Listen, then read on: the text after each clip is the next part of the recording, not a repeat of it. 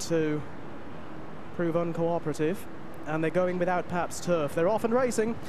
The opener on Coconut Cup Day here at Beverley is the Matthew Island Memorial EBF at Novice Stakes. A reminder of the two withdrawals, numbers 2 Pabst turf and 9 at San Bona. Further messages to follow. Showing up prominently is footwork along the inside of Two-Man Job, and they're chased towards the bend out of the far straight by Fuel the Fire, who goes very keenly along the inside of Burhan.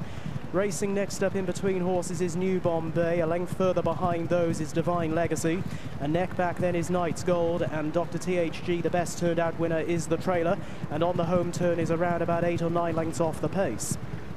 On they go towards the final half a mile and the entrance to the home straight, and they're being towed along by footwork under Silvestre de Souza. Silvestre, who rode 2 winners here last night off the front. Trying to repeat the tactics here and seal this onboard footwork, who goes well, is now 2 lengths in front of Burhan, who moves into second place and now looks menacing.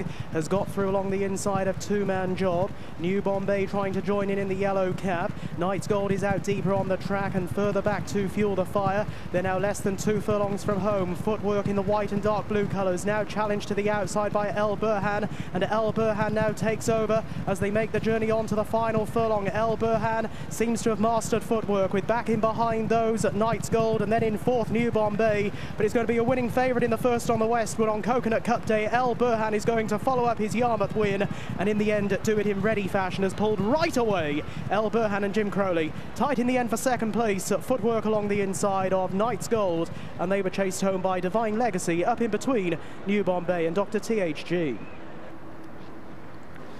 Yeah, it's pretty impressive, wasn't he? Burhan under the penalty for his Yarmouth win on his second start. Jim Crowley has guided him to success here in a strongly run race, courtesy of footwork and Silvestre de Souza, who might just